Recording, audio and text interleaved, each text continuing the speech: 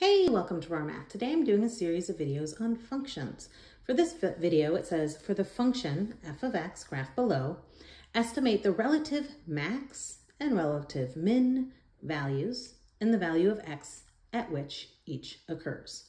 All right, so relative maximum and relative minimum basically says, you know, this goes infinitely up forever and this goes infinitely down forever. So there is no absolute max or absolute min for this graph. They're absolutely infinite graphs. It goes forever up and forever down. But within this small little range, this is a maximum value. And so is this. We have 2 points which within their small little grouping, if we have zoomed in, they play the part of a relative max just right there. If we kind of focused in here and we look, this is like negative 4.8-ish. That's the x value. And then the maximum value is about 10.8.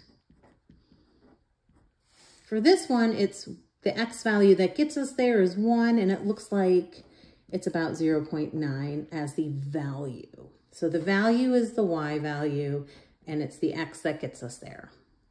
The minimum, same idea, is if we could zoom in, this is a relative minimum, this is a relative minimum.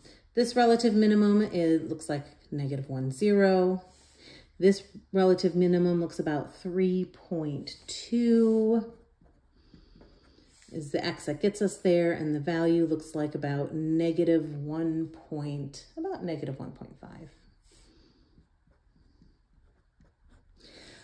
I do want to note, as I've been saying these, that the minimum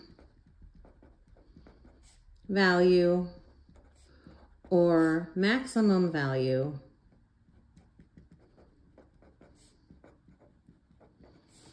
means y value. The x value gets you there, but when they talk about the value, it's always the output. It's the output, it's the x, the input gets you there, but we always really ultimately care about the output value. All right, I hope you enjoyed this video.